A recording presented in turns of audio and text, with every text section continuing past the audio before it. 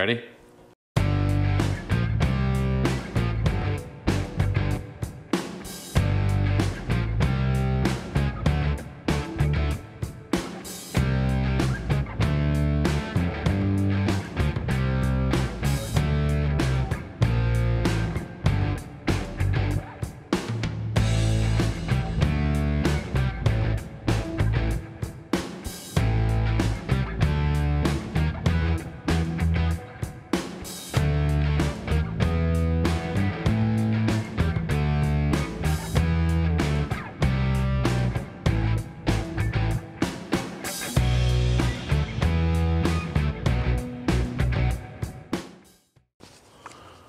All right, welcome back to Fabrication 101. It's great to have you guys back in the shop, or actually outside the shop this time.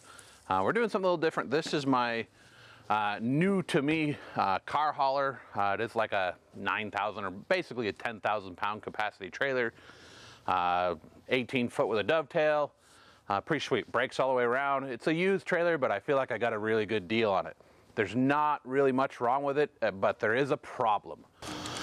So the problem is that this trailer between the fenders measures like 82.5 inches. We'll call it 82 just to be safe. Now, I guess that's not necessarily a problem with the trailer. The problem comes with the Bronco.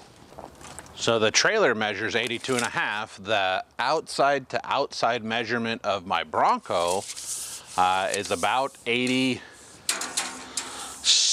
inches, and so that puts the outside of my tires about 2 inches, maybe 3 inches onto my fenders. And while these fenders aren't perfect, I don't want to tear them up. I want to keep them as nice as I can for as long as I can. So the Bronco's too wide. Obviously, I'm not going to narrow the Bronco at this point in the game. So there's really a few solutions. I guess there's three. One would be to take the fenders off completely and leave them off. And I guess that's always an option. Two would be to make drive-over fenders. So take the fenders off or reinforce these ones and make them strong enough so that the Bronco can drive over them if I need to, which I would. Or three, convert these into a tip-out fender where they will get out of the way. And I'm going to go with the tip-out fenders versus the drive-overs for a couple of different reasons. The first one is if this metal is wet and with only having a couple inches of tire on each fender, it's going to be really easy to slip off of them and get kind of crooked and sideways. That's not really my biggest concern or issue or reason for going with the tip-outs. The bigger one for me is I often use my trailers to pick up material, steel, tubing for projects and things like that, and a lot of times the fenders get in the way of the forklift. And so instead of wrecking the fenders or just tearing them up and getting rid of them when I have the chance or when they need to be gone, I'm going to take the time to convert these to tip-out fenders. I don't think it's going to be too difficult. I think in the scope of the work, I think it's going to be a wash-up either way between tip-outs and drive-over fenders. The nice thing is I'm pretty sure I can do these tip-outs without having to buy a bunch of material. I just picked up a couple of really simple basic hinges, and my plan is to cut the fender off kind of level with the deck or maybe level with this bracket here and build the tip out off of this or up here. I haven't decided which one I want to do first. Either way, I don't think it's going to matter. I think the big question is making sure that the inside of the fender can clear the tires and whether or not I have to trim that or do something with that. So anyway, we'll take some more measurements and we'll come back in just a minute and with a little bit more of a plan. All right, so here's the beginning of my plan. Ooh, that's weird. Apparently it doesn't look like that. I'm going to go ahead and cut the fender off level with the deck. And I'm going to do that because I feel like that's going to give me more clearance for this back panel to clear the tires. If I hinged it way down here, the pivot point would be way down here and it would cause the tires, the the fender would swing out like that, and a lot more of that back panel would catch the tire. As it is, I think I'm gonna have to trim it anyway, but we'll deal with that when we get to it. Obviously, you can see I might have a little bit of repair work to do in there.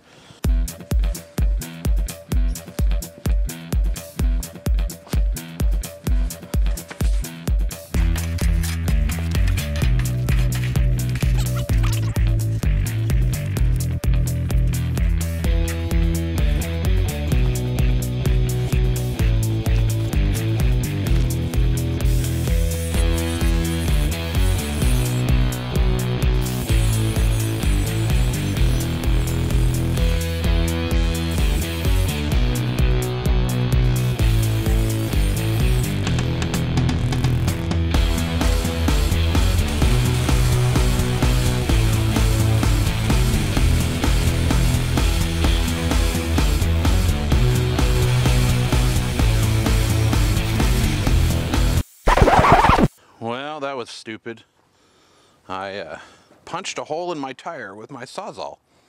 I was concerned about the sparks coming off of my cutoff wheel, and I didn't really want to set anything around my yard on fire, so I decided to use the Sawzall, and I was trying to carry a pretty shallow angle with it, and I was just getting to that point where I was like, maybe I should go ahead and pull the tires off when I heard it. So that's a bummer. Fortunately, this trailer did come with a spare, although I would rather not have to use it because I'm an idiot. Wow, that's crazy. So here's where I cut through the sidewall, which if I hadn't done it there, I probably would have had to replace the tire anyway, because I gouged it pretty good over here, but it wasn't leaking. All right, let's be honest. How many of you guys were watching me do that thinking he's gonna cut that tire? I'm an idiot. Comment down below if you thought I was gonna cut that tire, and maybe I'll give you a thumbs up or something. All right, well, we're quickly losing our sunlight, so let's try and get this fender cut off of here before the sun goes down on me. All right, so the fender's cut off. That Sawzall did a pretty horrible job. So I got some work to do to clean this up. I think I'm just gonna go ahead and remove this piece altogether. There's really no reason for it to be there. And now that I've got the fender out of the way, that shouldn't be too difficult. And I gotta do a little bit of repair work, because obviously this is a little bit floppier than it's supposed to be. There is a little bit of a dent in it, so I'm gonna fix that, tighten that stuff up, and then I'm gonna probably figure out how to hinge this. I probably won't trim this part off until after I get a pretty good idea of how everything's gonna line up.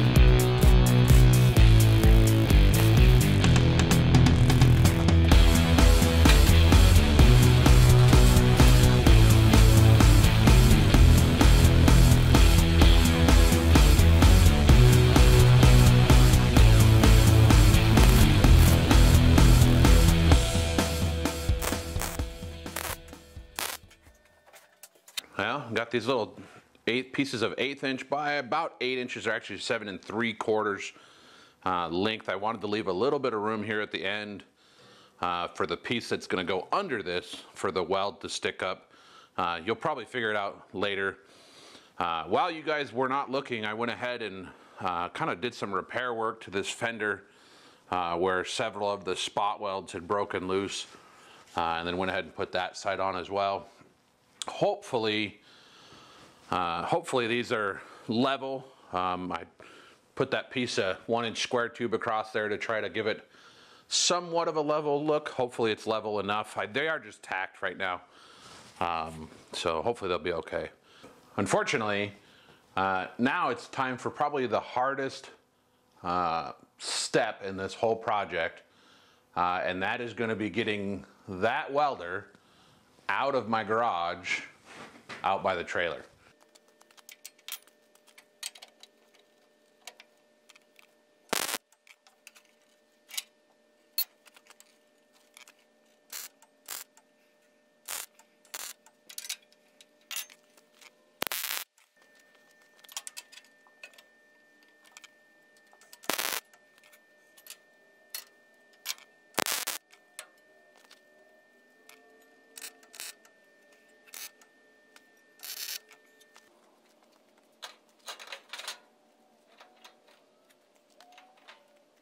Okay, with everything tacked, hopefully you guys can kind of see how this is going to function now. I've just got these little, everything's just sitting here now. These aren't not tacked. These are just these little metal hinges. Obviously I've got some adjusting to do because this fender, apparently when I went ahead and fixed the back part, I didn't have it closed up enough, so I need to adjust that a little bit. But that's not the end of the world. This side actually looks pretty good. Alright, so you can see these little hinges here. They're pretty nice little hinges. They're not fancy. Pick them up for a couple bucks at the hardware store. They are meant to be welded in. I'm going to have to trim them just a little bit because I do want the end of the barrel to come underneath the fender. But I think everything should work out pretty well. So I'm going to go ahead and get these parts welded up here. And then maybe get my hinge fitted to this piece first, and then come back and get it tacked into here once it's all ready to go.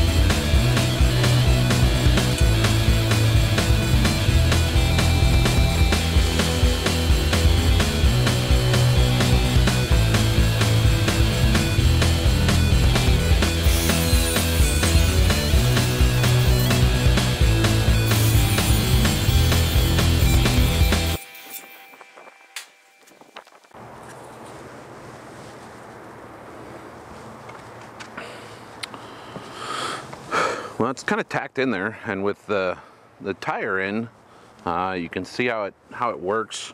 I am going to pop it back off. I just barely did some tacks here.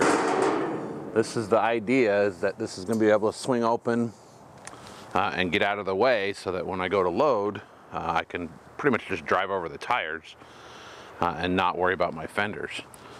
Kind of the weird thing is, the whole time I was doing this, and even when I cut this off, which I did a really hack job of it, because I thought I was going to have to trim this up to get it to clear the inside of the tire, and it is actually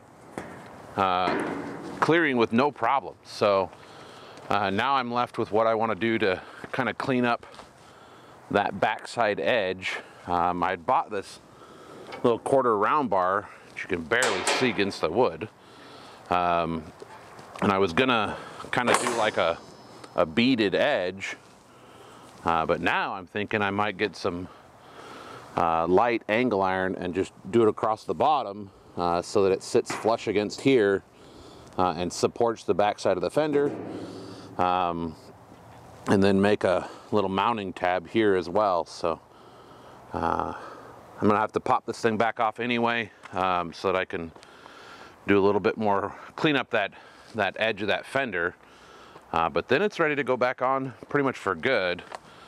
Unfortunately, the weather is turning, and it's actually rained on me several times since I've been doing this. There you go. Now you can see how bad the clouds are. And so I'm hoping I can get some more of this done before I start getting rained out. So anyway, let's pop this fender back off. All right, well, unfortunately, I totally forgot to press play while I was welding this piece of angle iron in. They're just a little 1-inch welds every 9 inches or so.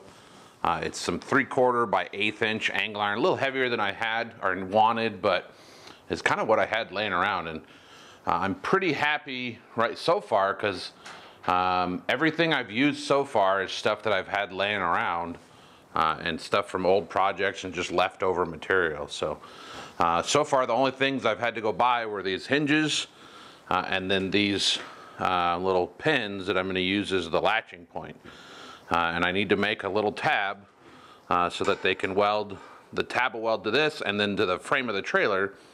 So just slide the pin in. I'm going to try and keep it nice and low so that there's no risk of like puncturing or cutting a tire on it or something like that when the fender's open. But anyway, in the spirit of using up old junk, I found this stack of, I don't remember what I was making these for, some tabs for something, and I wasn't really happy with the way they were coming out.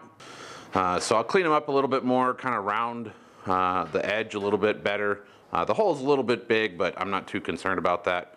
And then I'll go ahead and figure out how much I want to cut off. I need to keep it so so it fits inside of there. It shouldn't be too much of a problem. And then I will get these, at least 2 of them, welded onto the fender. Get the fender tacked back onto the trailer, which is out there in the bright, sunny, windy, rainy craziness. And then we'll get these put on the trailer, get everything finished welded, and this side will be done.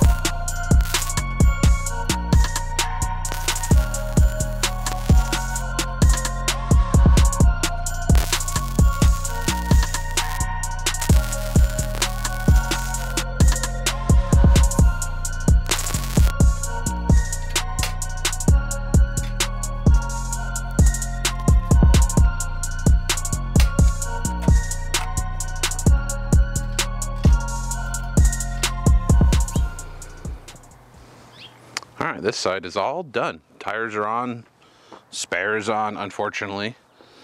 But everything looks pretty good, and everything lines up and works, functions just the way it was intended. I went ahead and threw some black paint on there as well. Looks pretty good. So when my Bronco drives on this thing now, it should ride up on these tires just a little bit before it gets over. That way we're not mangling my fenders. So one side down, one more side to go. All right, passenger side fenders all done. That went pretty quickly compared to kind of the learning process on the other side. I just get a couple of pins to pop. I may change these because they're not taking a whole lot to remove those, but swings out just like, oh, that one actually swings down a little further than the other side, but I think it came out pretty good. I'm pretty pleased with it. This is probably better because it's actually resting on the tire rather than sitting on the inside of the fender right there. So I may have to trim the other side so that it rests down on the tire like this side does, but I like that. Looks pretty good. Works pretty much the way I'd hoped.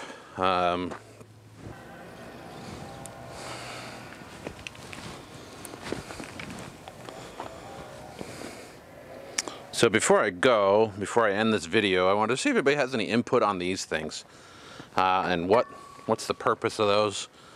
I gather that it's so that if you have the trailer unhooked, you can put those down as kind of like an outrigger for the rear, so that if somebody steps on it, it doesn't move. I can't imagine you would ever want to try to load something without it hooked to another vehicle.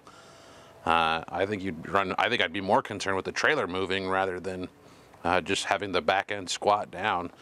The other thing is, right now my trailer's not sitting very level. It's way down in the front because my truck's in kind of a hole. But when it's flat, these things don't need to go down nearly as tall as this is. Regardless, I'm gonna have to take them off at the very least because those will get into my tires on my Bronco. So I thought about cutting them just shorter, just making them so that they're short enough. I don't know that I'll ever use them, so I might just take them off for now. So hopefully somebody watching this will give me some feedback, give me an idea on how to use these properly. I've never seen them before. They do appear to be put on by the trailer manufacturer. Either that or whoever welded it on there was equally as bad a welder as the rest of the trailer. So all right, so that's going to do it for this video, you guys. I appreciate you guys tuning in. I hope you guys enjoyed this. I do have some future plans for this trailer. I am going to make the deck a little wider, just to kind of get as much out of it as I can. Probably not going to go much more than about 6 or 8 inches wider. The angle iron that I put the fenders on is about 8 inches wide, so I can go out to that width. I won't be any wider than the fenders, so I should still be legal. It just gives me that little bit more usable deck space.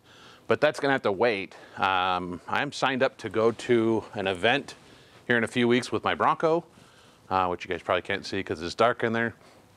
So I'm gonna have to I got some finish up work I wanna do on that thing.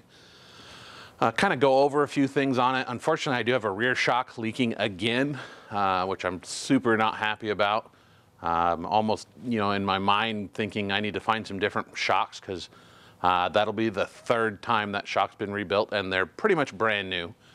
So I'm not real happy about that, but that's about it. I got some other things. I do want to finish up the air system that I started, put an air tank in it, a few other things. I did buy an intercom system, a rugged radio system for it, so I want to put that in and just tie up a couple other loose ends before I take it on this trip. So anyway, that's going to do it for this episode of Fabrication 101. I hope you guys enjoyed it, got something out of it, and I hope you share it with a friend, like and subscribe if you haven't already. And in the meantime, do me a favor, do you a favor, and go build something.